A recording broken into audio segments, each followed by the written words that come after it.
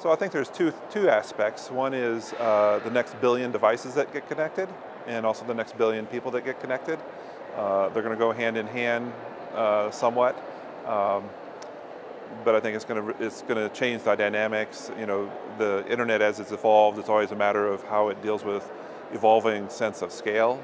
And now we get into this sense that there's not just millions or hundreds of millions of people and devices on the internet. Now it's billions, and with the Internet of Things, and finally getting to 7 billion people. I think it's going to fundamentally change what the internet is and how we think about it over the coming decade.